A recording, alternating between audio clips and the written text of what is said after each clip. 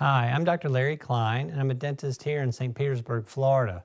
A very, very good question that we get asked is how much radiation is in dental x-rays?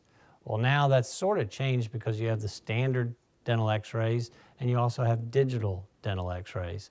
But just to give you a sort of comparison, the average person gets about 3.0 millisieverts worth of radiation. That includes things from TV screens, microwaves, outer space, okay?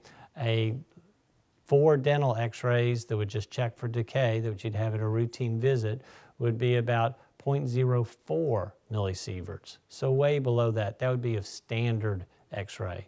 I've found now that using digital, we're about half of that, okay? Also, if you got a full mouth series, which you may get as a new patient, or if you have a periodontal exam, you'd be finding that you'd be having about 0.15 millisieverts.